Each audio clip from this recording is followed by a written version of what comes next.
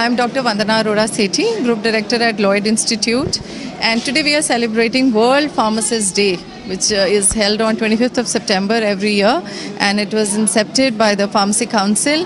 The message for this year is safe and effective medicines for all. So we are celebrating the pharmacists throughout the world today and their contribution in development of drugs, because we believe we have a role from start of drug designing, that is starting from the inception of the idea when the medicine has to take birth.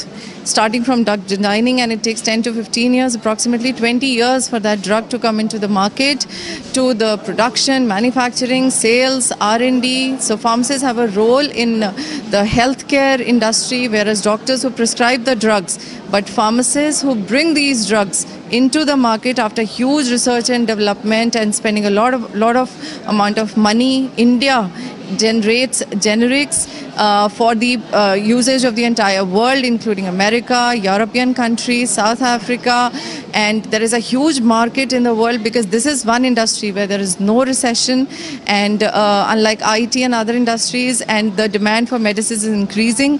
We are the ones who are responsible for increasing the longevity of people. All the new medicines which are coming are either they are life-saving drugs. We are working for cancer, we are working for AIDS, we are working for new viruses which are becoming resistant to older antibiotics and older antivirals. And there is a huge potential for people to come into this field, make a career and make a lot of money out of it. So hooray to all the pharmacists, and here's celebrating and here's wishing everybody a very happy World Pharmacists Day 2019. Thank you. Thanks for talking to me. Thank you very much.